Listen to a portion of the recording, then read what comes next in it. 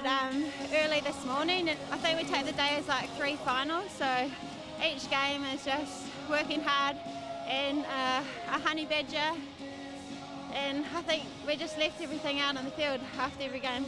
We started really well today. It's the best that we've started since we've started the campaign. So as we went through the day, we had things to work on, and yeah, we really brought it out today. And the work ethic out there today was amazing, and they brought the attitude today, and that's what we wanted. So you can't ask for more. It's good support, good atmosphere. Yeah, I think maybe tomorrow will be a little bit better when the boys are playing, so that will be quite cool to see and experience. Oh yeah, it's amazing. I love coming back here. It's the 3rd time I've been to Dubai, and they're really welcoming, and everyone gets in behind the players, so yeah, love it.